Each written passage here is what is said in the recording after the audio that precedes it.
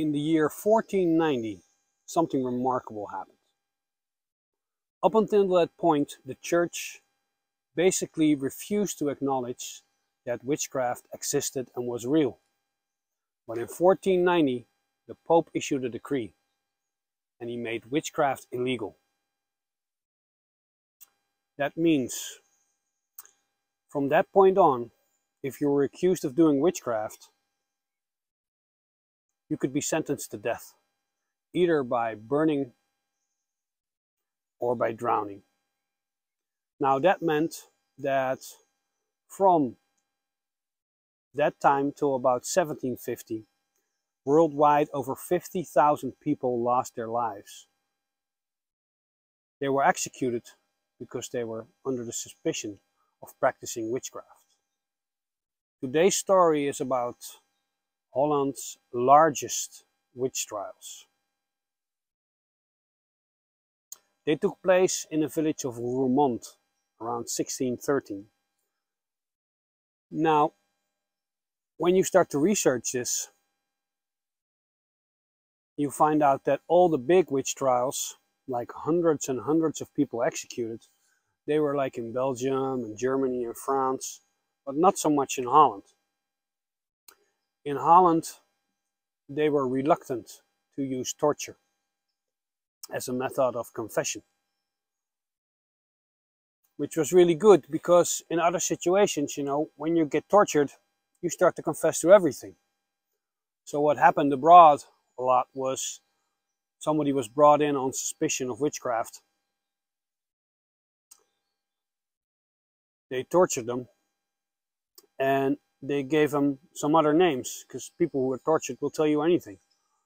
So then they got the other names, and the other names they're brought in, they're also tortured, and they also give you names, and they also give you names, and pretty soon this whole trial starts to snowball. You get a snowball effect, and before you know it, you have to kill half the village. That actually happened. But in Holland, if you want to find trials with people above 100, you can't. There aren't any. If you find with several dozen, you can find one. This case that I'm talking about in Roermond, that's I think the only time in Holland where there was this really witch panic and there were lots of people executed. I'm talking 75 witches were on trial and about 45 were killed.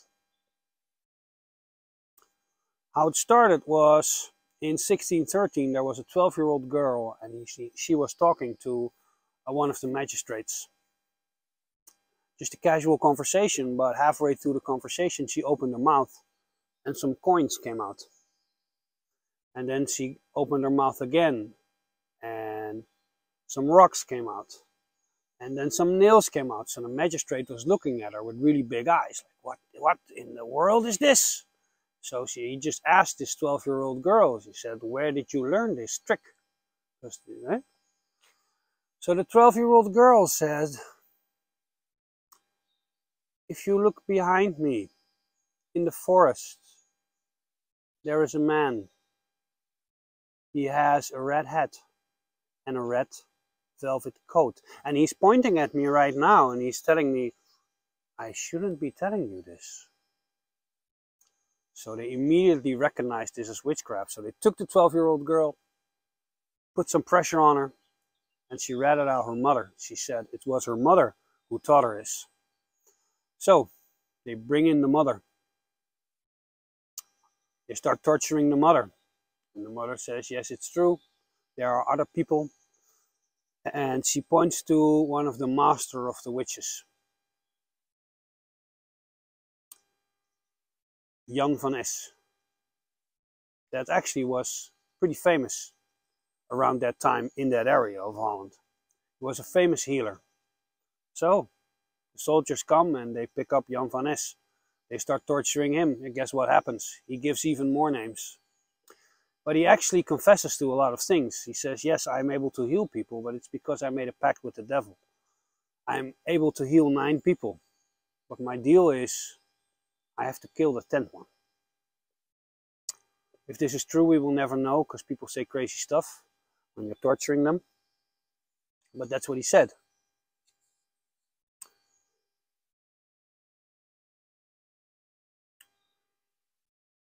He gave 40 names of 40 witches.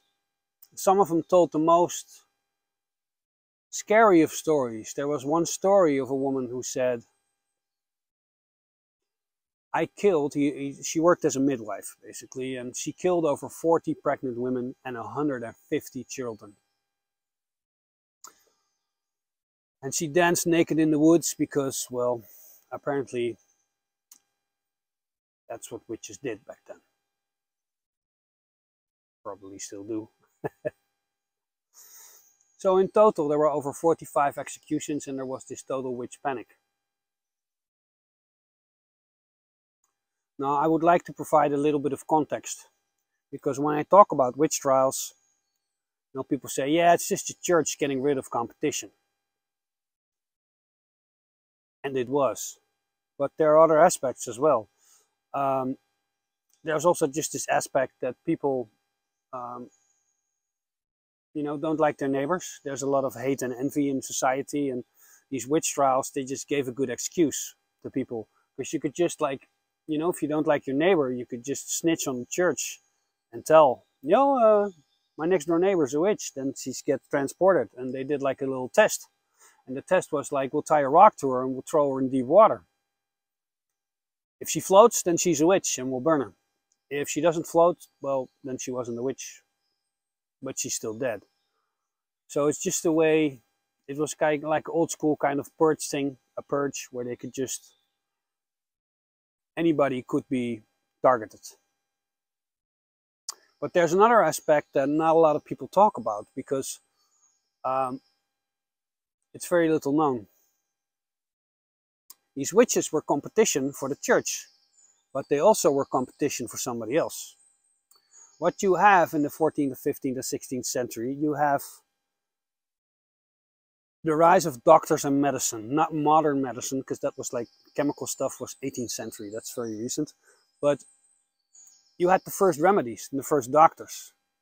You know what the first remedy was for a headache? You could like put a big pan over your head, and then they hit that pan with an iron stick so that the pan would ring. They would call that vibrational therapy.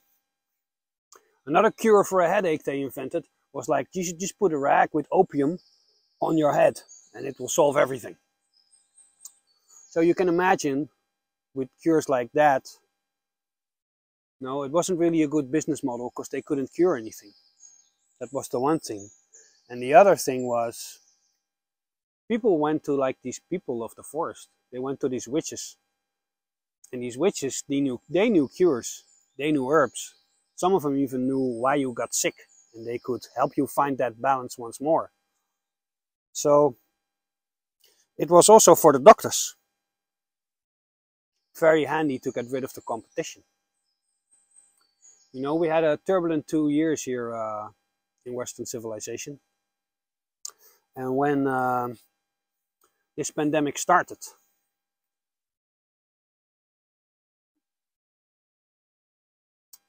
there were suddenly some fires in medicine factories in India. You know, there was this medicine, I believe it's called ivermectin. Supposedly it's very good against this virus that's been bothering us for the past 2 years. But when this pandemic started, the factory suddenly caught fire. Now when I tell this to people, people always go like, yeah, that's like terrible, but it's probably just a coincidence. What these people fail to realize is that pharmaceutical companies and doctors have been burning their competition for at least 500 years. So it was the church, it was your neighbors, but it was also very handy for the ones that sold medicine, that they could just literally burn the competition.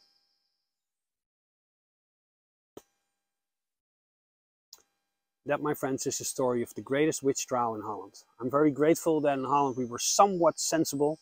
I mean, how sensible can you be when you burn people?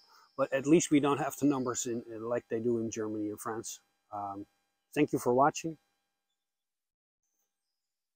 It's starting to rain, so I really need to stop this video. So I'll see you again next week.